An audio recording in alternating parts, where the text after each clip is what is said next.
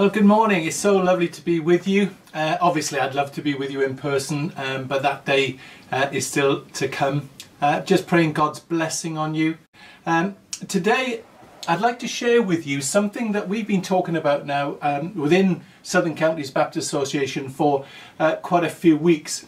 We've been encouraging our churches to think and reflect on these questions.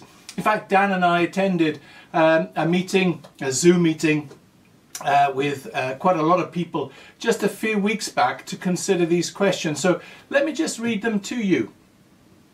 What might God be inviting us to notice at this time? What insights and practical responses arise from what we notice? In responding to what seems to be of God, what is needed and from whom? And my prayer is that over the coming weeks and months that you might be able to take some time out to reflect on these questions. But what I'd like to do today is just to give some feedback on that conversation that we had as an association some weeks back, and some of the comments and some of the themes that came out of those reflections. Well, as you can imagine, quite a lot of thoughts came through. There were a number of strands. But what I'd like to mention this morning is an area that particularly touched me. And what I'm going to do now, I'm going to just share with you some of the quotes, direct quotes from the day. Somebody said, we need to do things differently when we get the other side of this pandemic.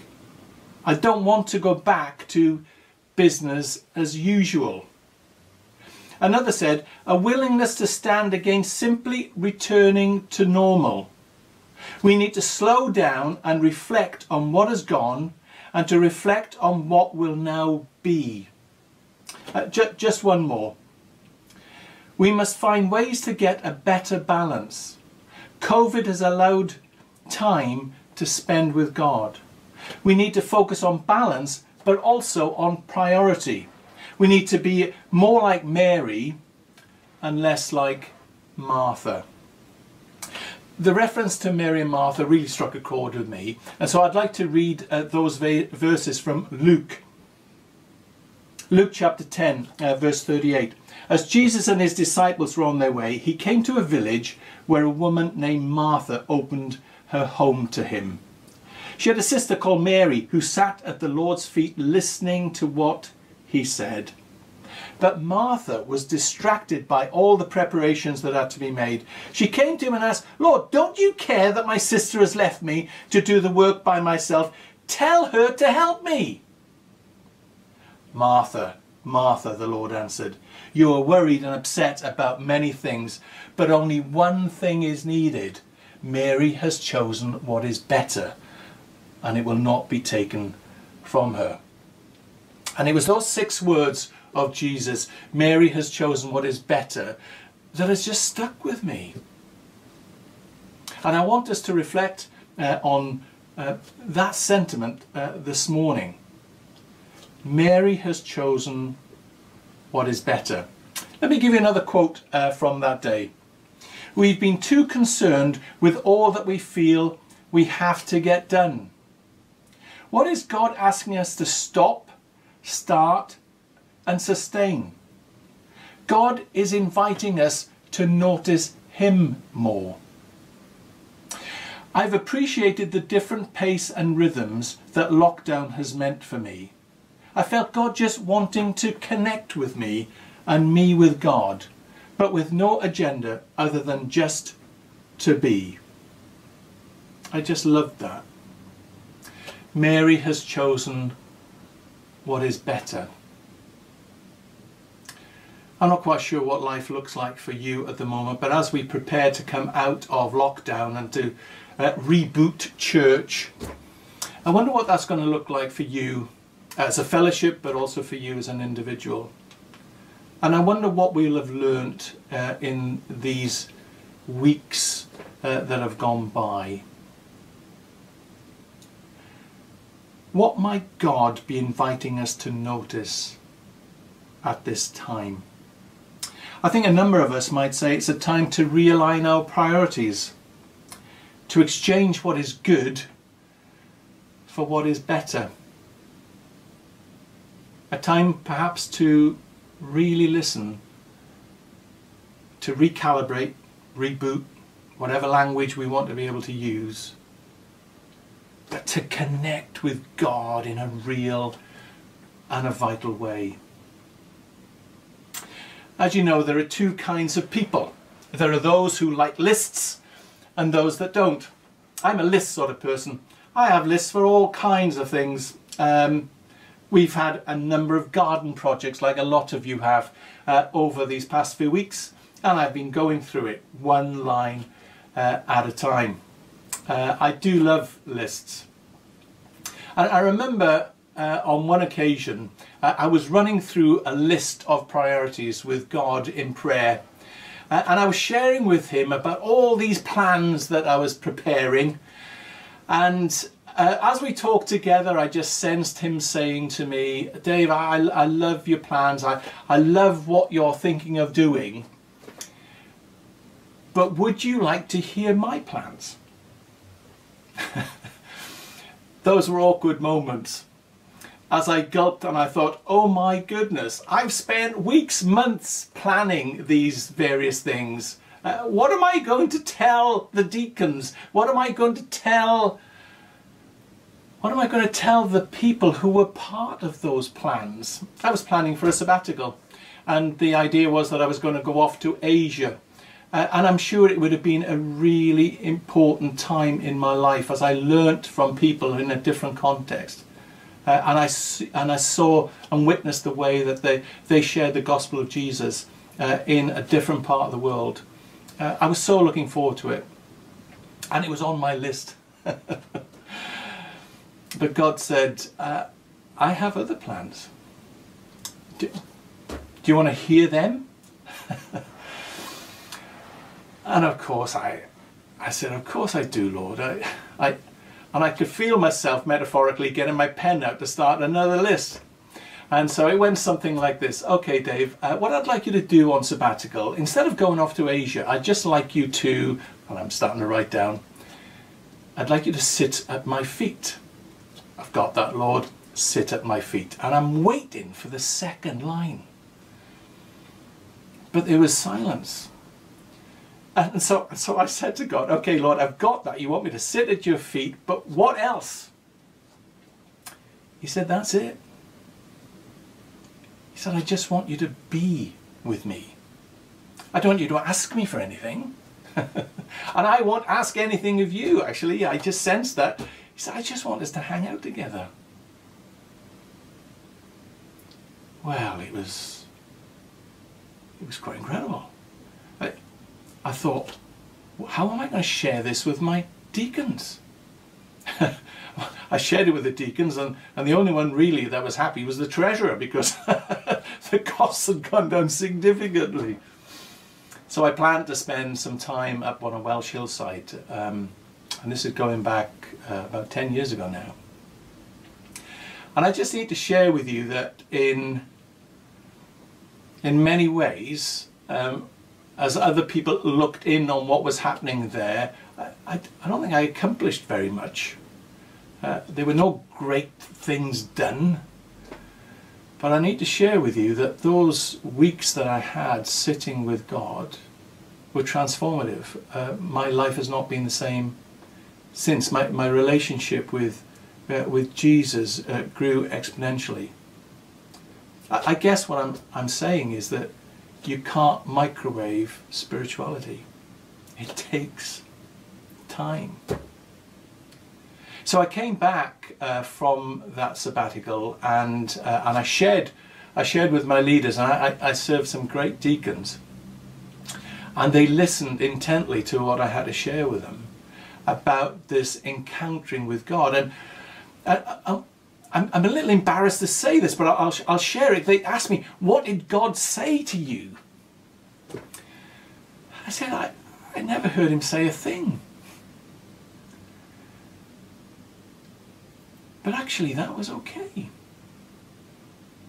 It wasn't so much about what he said or what I said to him, it was about being. And I shared with them that I just felt in my spirit that this great privilege that I had been experiencing on sabbatical was a gift that I felt the Lord wanted to give the deacons.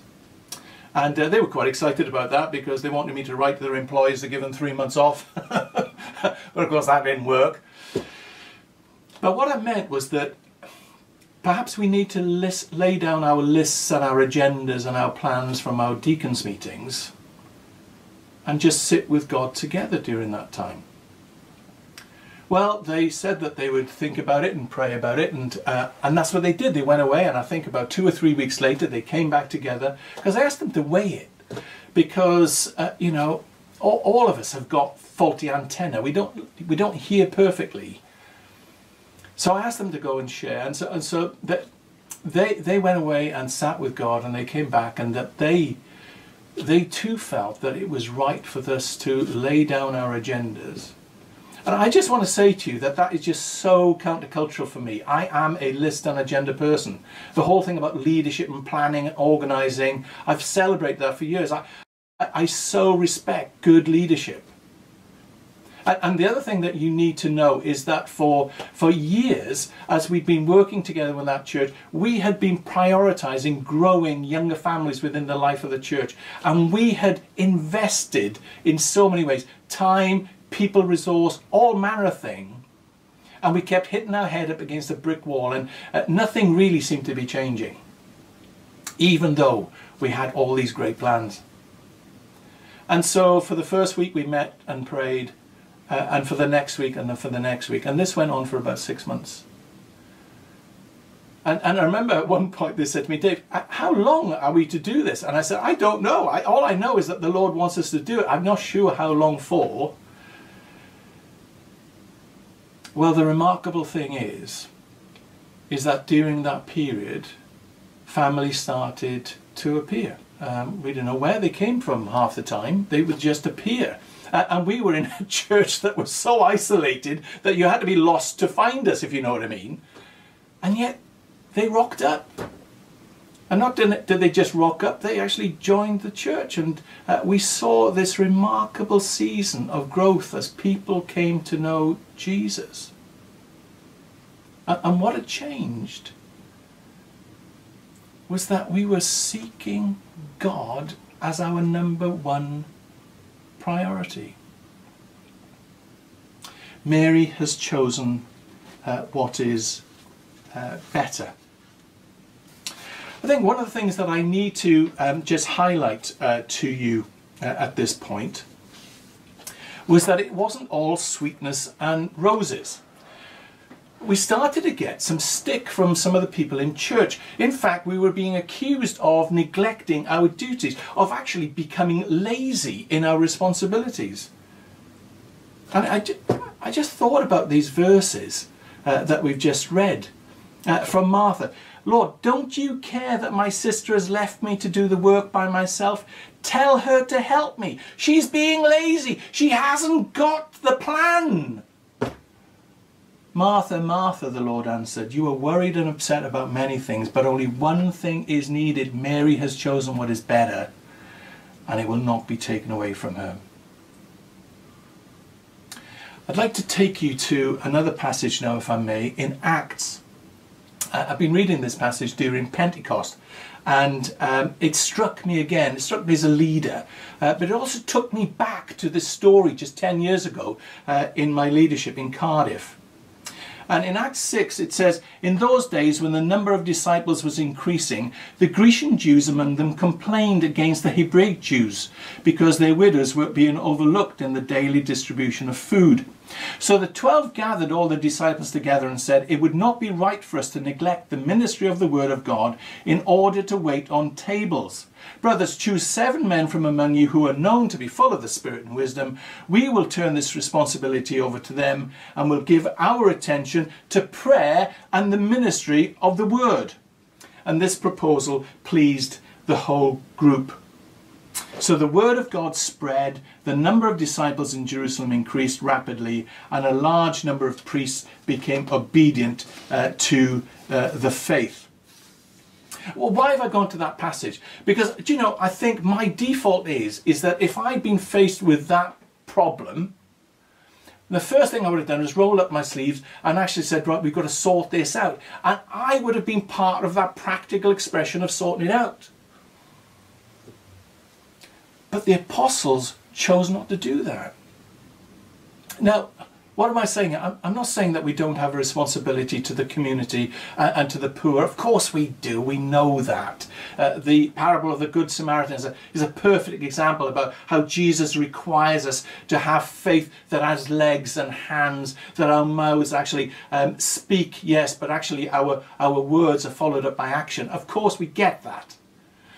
But what I'm talking about here is I wonder sometimes in our rush to meet the needs that we see in our community, or even the practical needs that we see within our fellowship, that we have missed what is better. And that is to spend time seeking the face of Jesus, the one who put the stars into the universe, the one who owns all the cattle on 1,000 hills, the one who has all of the resources that we will ever need. And I wonder if sometimes we give up what is best for what is good. Mary chose what is better, and it will not be taken from her. I like the way that the Message puts this. One thing only is essential, and Mary has chosen it. It's the main course, and it won't be taken from her. Well, I don't know how you feel about this, but I'm stirred and I'm challenged by this thought again about our primary calling to be followers of Jesus and worshippers of his. And everything that comes out of that comes from lives that are soaked in the person of Jesus. When I was a kid, I used to get so filthy. My mum used to say to me, David, I want you to go to the bath and I want you to soak for an hour. Why did she say that? Because she knew that it needed to take time. I wonder sometimes if we feel we can microwave our walk with God. I think sometimes we can get away with that, but I wonder what we miss out on. And so I guess the challenge for you and for me today as we come to God's Word again is, what are we going to choose as we come out of lockdown and start to think again in the autumn about church? What's that going to look like for us? Is it going to look the same? Or are there going to be differences? Only one thing is needed. Mary has chosen what is better. I'd like to finish with this prayer from Tozer, a hero of mine. Lord, I'd like to devote the remaining years of my life and ministry to the holy task of cultivating God. Help me to know you first, and then out of the overflow of that growing knowledge can come whatever ministry you choose to bless me with. And God's people said, Amen. Thank you so much.